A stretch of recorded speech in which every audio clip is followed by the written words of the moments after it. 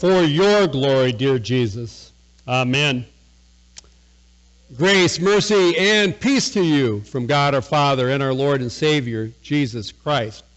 And I'd like to invite the kids to come on up and help me with the children's message this morning. So, kids, there's a good bunch of you. It seems like everybody's sitting on that side. How are you guys doing? Do you have a good Thanksgiving? Yeah, what was your favorite part of Thanksgiving?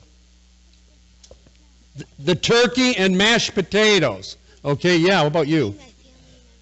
Being with your family, yeah. Some maybe you haven't seen in a while. Yeah, yeah. What else? What are some other your, yeah.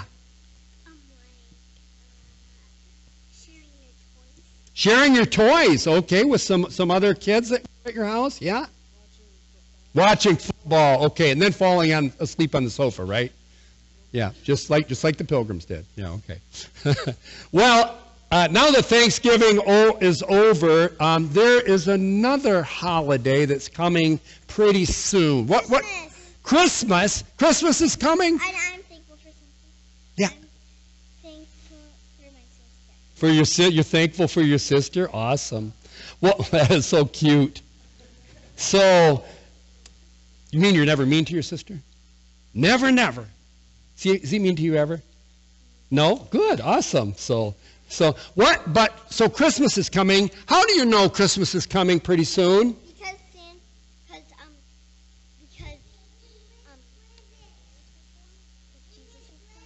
Because Jesus was born? Yeah, but how do we know Christmas is almost here? Yeah. Because it's snowing.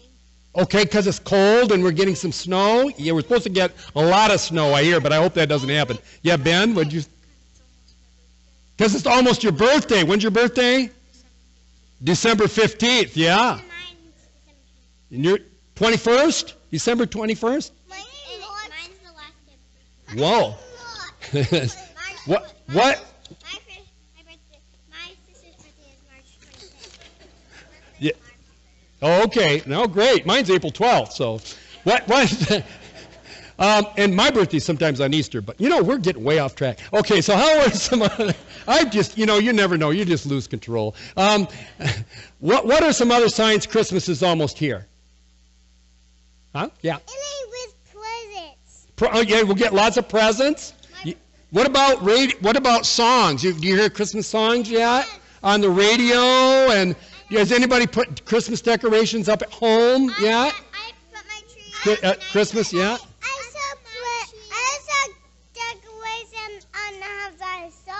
You saw decorations on a house. Yeah, so we see the decorations on the house. We hear the Christmas music. So there's signs that Christmas is coming pretty soon. Well, you know what? 2,000 years ago, when Jesus was born, there was no newspapers or radio. And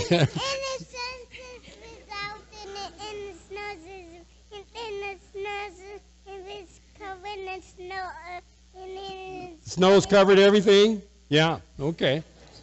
So 2,000 years ago, there wasn't anything to tell us that a Savior had been born, that Jesus was here. And in fact, when Jesus was born, very few people knew that he was the Savior. And so, but you know what? Many people, of course, had been looking forward to Jesus' birth for a long, long time, because God had promised it a long, long time before Jesus was born. They knew a Savior was coming, but they just didn't know when. Well, this Sunday marks the this coming Sunday, next Sunday, marks the beginning of a brand new church year in a season called Advent. Does anybody know what Advent means? Advent? It means coming. Santa will bring presents. That's right. He will. Why don't you just sit right here, okay? So, you want to? Okay. Well, anyway. Yeah. So we knew. I don't know. Where was I? Okay. Santa. Okay. Santa. Okay. They knew that a Savior was coming, but they just didn't know when. But now next Sunday begins Advent. Advent is a season that means coming, okay? So something important is coming. Christmas is coming, of course. But we're also looking forward to the time when Jesus comes again. Did you guys know that Jesus was coming again? Yes. You did? Yeah. And you know what? Just as when Jesus was born the first time, and came the first time, there were certain signs that he, when he comes again, that there are no. Jesus got stuck in the middle and his nut was in his ears. What? Did Jesus got stuck in the middle and his nut was in his ears? Jesus got stuck in something. That's what I make out of that. But Jesus is coming again, and you know what? There are signs that he's coming again. So, like all of the bad stuff we see in the world that's happening is just a reminder that Jesus is coming again. And you guys look forward to seeing Jesus? Yeah. I do too. All right, well, why don't we say a prayer, okay?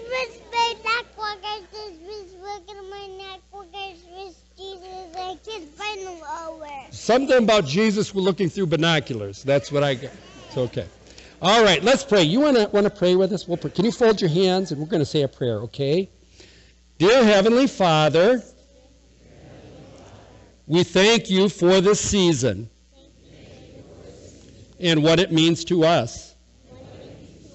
We thank you for keeping your promise to send us a Savior. And we thank you for the promise that he will come again. In Jesus' name, amen. Thank you guys so much. Thank you for your help. You were a big boy today. There you go. All right, be careful as you go back to your seats. Okay, he's taking a long way home.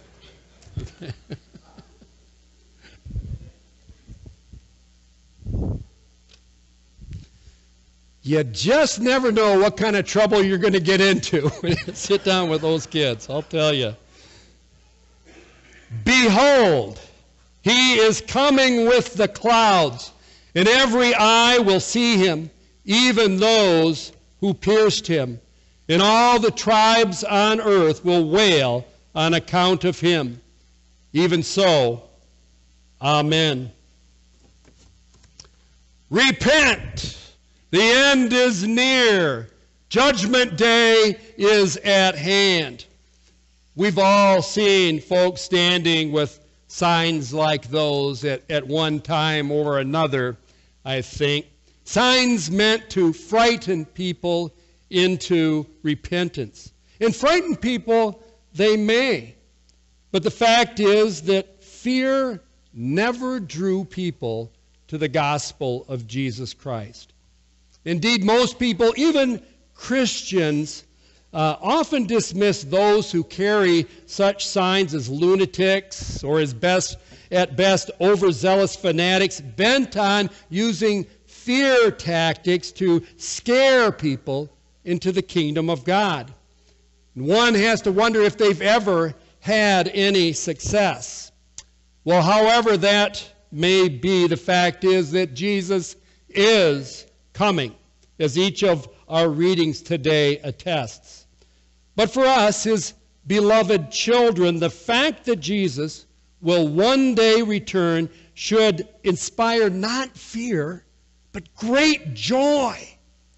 It means that we will be delivered from this broken world of sin and death. And it means that we will be reunited with loved ones who have long since gone home to be with the Lord. What a day that will be. No more weeping. No more sickness. No more hate or violence or war. No more voter recounts. Brothers and sisters in Christ, Jesus is coming. And when that long-awaited day does come, as far as I'm concerned, it will be none too soon. Today is the last Sunday of the church year. The long season of Pentecost is at last coming to an end. Next Sunday, the first Sunday in Advent, we begin a brand new church year, a time when we focus especially on the first coming of Jesus and what that event means to the world. But today, and to a lesser degree during Advent as well, we also look to the second advent of Christ. That day when he will return in all his glory and take his people home. If we truly have no reason to fear Christ's return, if the fear of the coming judgment of this world does not draw people to Jesus, why, you may wonder, do so many Scripture passages speak of that day with horror? Listen to this. This is from Zephaniah 1. There the Lord, speaking through the prophet, declares, a day of wrath is that day, a day of distress and anguish, a day of ruin and devastation, a day of darkness and gloom, a day of clouds and thick darkness. I will bring distress on mankind so that they shall walk like the blind, because they have sinned against the Lord. Their blood shall be poured out like dust, and their flesh like dung. That sounds absolutely terrifying, and it should. Though Scripture is clear that no one knows the day or the hour, it is coming. And we're certainly closer to that day than ever before. The signs of its coming are everywhere. Fires, floods, hurricanes, global warming, wars and rumors of wars, persecution of our fellow believers. People may argue now who Jesus really is, if he is truly God, if the Bible is true. But on that day, there will be no doubt. On that day, Scripture says, every knee shall bow and every tongue confess Jesus Christ is Lord. But unfortunately, for many on that day, it will be too late. On that day, those who have chosen to go their own way and rejected God's way will be consigned to an eternity of suffering, a misery that will never end. On that day, there truly will be weeping and gnashing of teeth. And sad to say, that will include people from every nation on earth. Some will be people that you and I know quite well. That's the bad news. But friends, here's the good news, the great news. God does not want that for anyone. Not one. He didn't even want it for those who pierced him. Remember, even as they were driving the spikes into his hands and feet, Jesus was speaking the words, Father, forgive them, for they do not know what they are doing.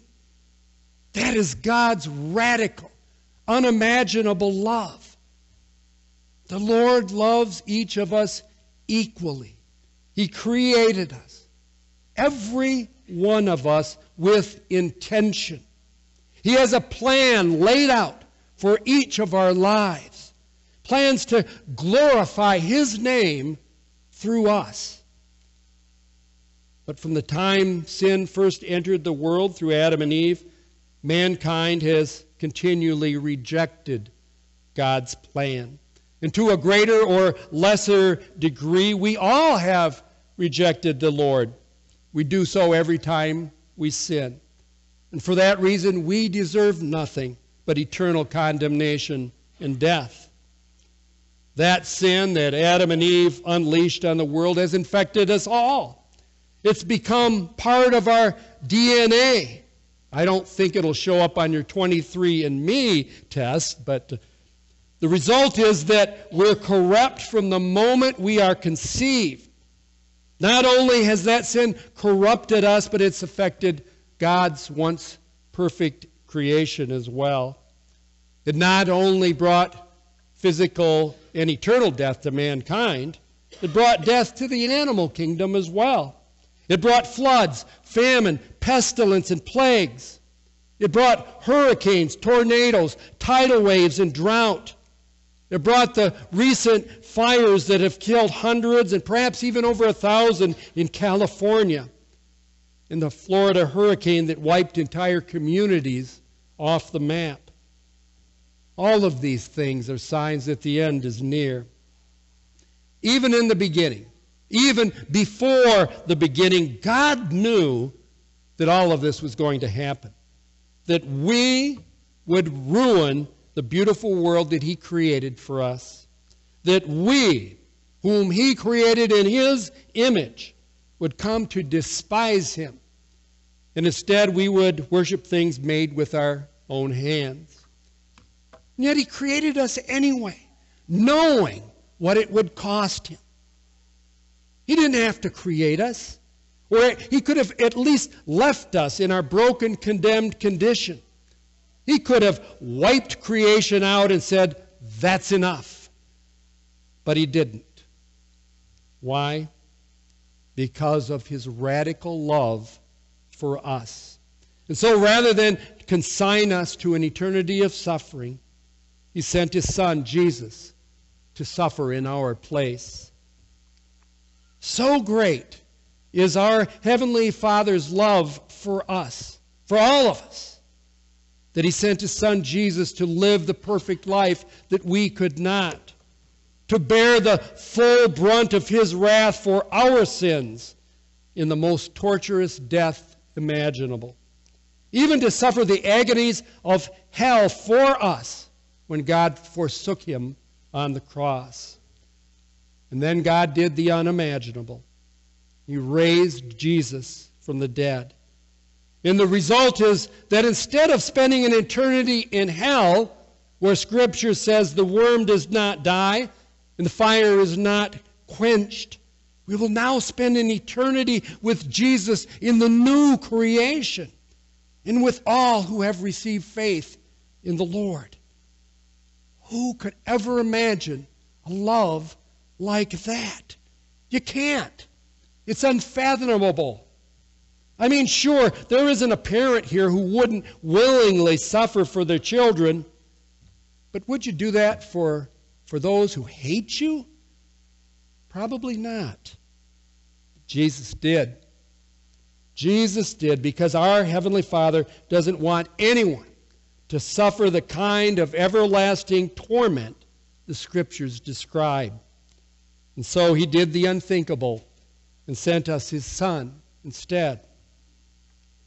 We can't even imagine how it must pain the Lord when His beloved children reject Him to go their own way. But you know, you can almost hear that anguish in Jesus' voice as He lamented to the leaders of Israel who rejected Him and then later nailed Him to a tree. Listen.